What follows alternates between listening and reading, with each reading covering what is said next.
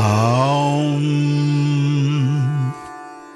Dehendriya Gunan Karman Yamale Satchidatmani Adhyasyantya Vivekena Gagane Nilatadivat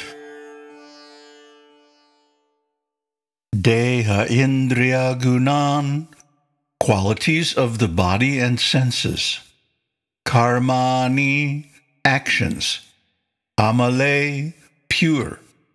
Sat-cit Ātmani, on the Ātman, the absolute existence knowledge. Adhyasyanti, superimpose.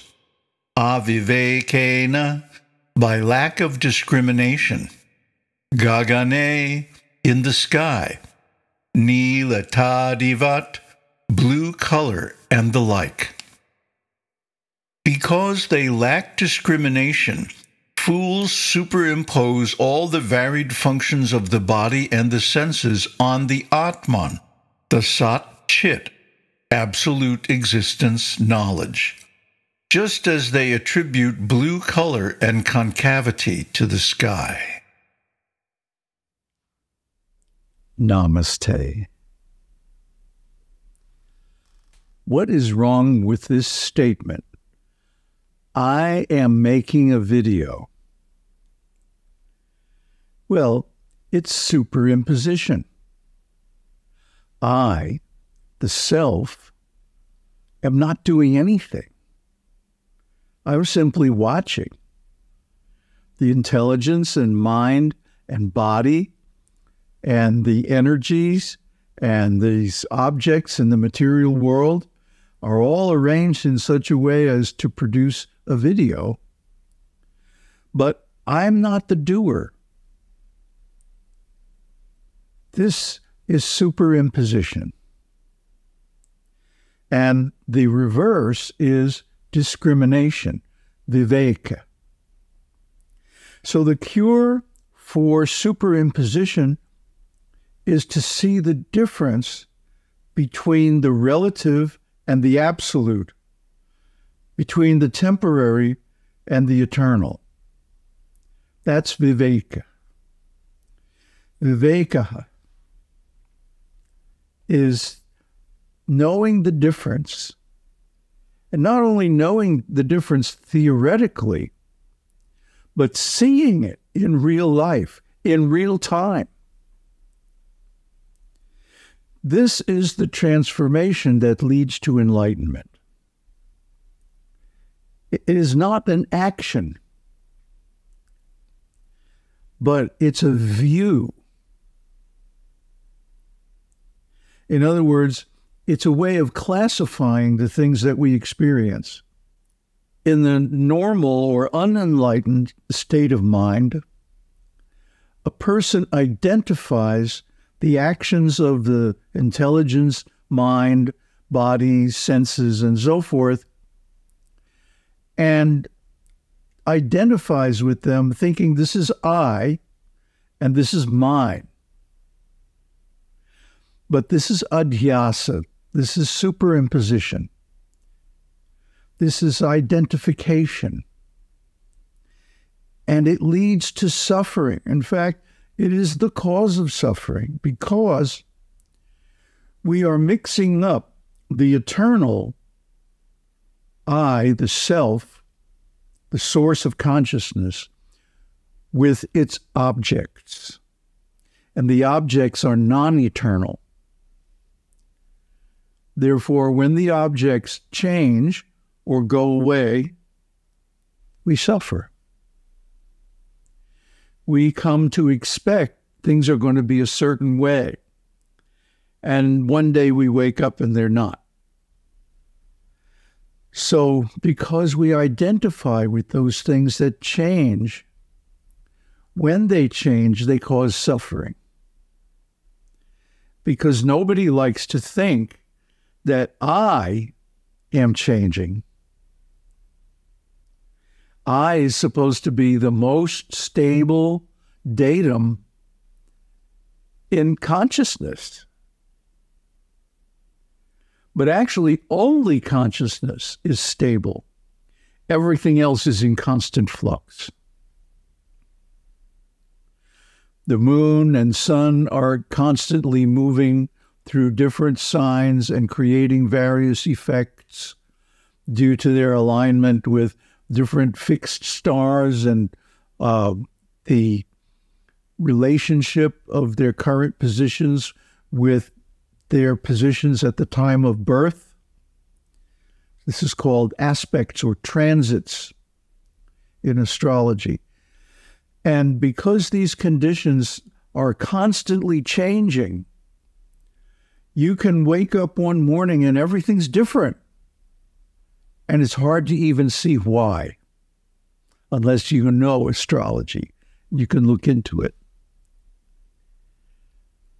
But this is all because the original mistake is identifying with that which is not eternal.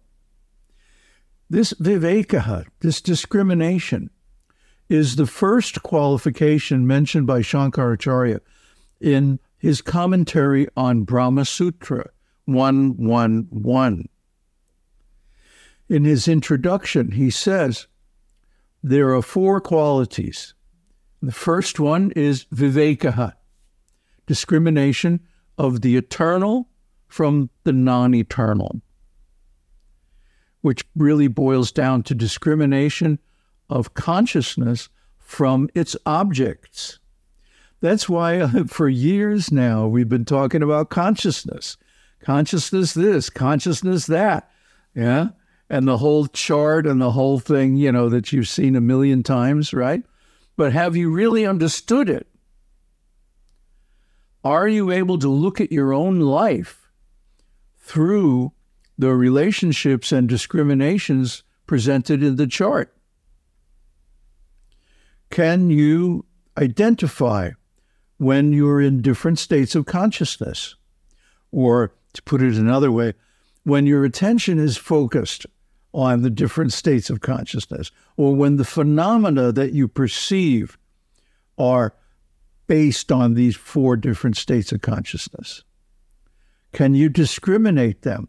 Can you identify them? Can you analyze your experience and put it in those buckets? See, this is the key to reduction and elimination of suffering. This is the practice of Advaita philosophy. Advaita is based on knowledge, not action. In other words, if you read some Vedic scripture and it says, a human being must perform sacrifice, this is an injunction. This is giving an action that you must do. And similarly, the scriptures can say things like, one must not injure or harm any living entity, or through inaction, allow them to come to harm. This is a prohibition. It also specifies an action. In this case, not doing something. But then the knowledge, you are Brahman, does not specify any action. It's simply a fact. And what is a fact? A fact is a view. It's a way of seeing things. It's a point of view. We've often given the example, if you're down in the valley in a village, you look around and you're going to see houses, streets, people, and so on. But then if you go outside the village and climb up the sides of the valley, you start to see a different view, a much wider view, a view in which the village itself becomes more and more insignificant. And the same is true of consciousness. As you ascend the different states of consciousness, the view of your life, what we normally call my life, becomes more and more insignificant. the little things that bother us every day bother us less and less. Because why? I am not this body. I am not this mind. I'm not even the intelligence. I am awareness alone. And that awareness may have certain objects in different states of consciousness, but that's all they are. They're simply objects of awareness. They're not me. They're not mine. They don't affect me when they change. I remain the same. Conscious awareness, eternally. This is realization. This is knowledge. This is jnana. This is knowing. See, this is Brahman, referenced in this verse as sat-cit. Sat means eternal, unconditional existence. And chit means eternal, unconditional consciousness or awareness in the lack of an object. And these are the properties of the self, the soul, the Ātman. I. This is who I am. This is what I am. This is the answer to Ramana Maharshi's question, who am I? Who am I also includes what am I and how does this all work? It's not a simple question. It's a deep question with many, many different permutations. What am I? Am I this body? Am I this mind? This identity? This person? Or what am I? Am I something else other than a person? Yeah, I'm consciousness. Consciousness has no form, has no qualities. It's like a mirror. It simply reflects whatever comes into its range of vision. So because I am consciousness, I do not change. I am not affected by the transformations of the objects of consciousness. And if I have wisdom, I don't identify with them either. So someone can injure the body. It's not that difficult. The body's a fragile thing. It's very delicate. Any little change in its conditions and it's disturbed, But that doesn't change the fact that I'm conscious. And nothing, whatever happens, even death, cannot change the fact that I am conscious. And then the subject of death and the between lives state came up in the comments recently. And this is discussed in detail in the Vedanta Sutra or Brahma Sutra in chapters 3 and 4. It's elaborately discussed with all kinds of arguments and discussions and deep analysis of what happens to the being, the soul, if you will, the Ātman, in between one life and another of the gross body. The gross body is subject to death and reincarnation.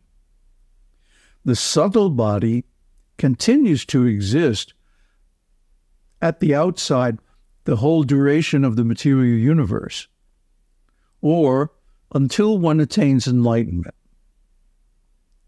When enlightenment is fully attained and the gross body drops off, the subtle body also dies. So this is what we are aiming for. This is what we're trying to reach. We're trying to reach the end of karma, the end of illusion, the end of identification and superimposition. This is enlightenment. Om Tat Sat. Om Shakti Om. Om Namah Shivaya.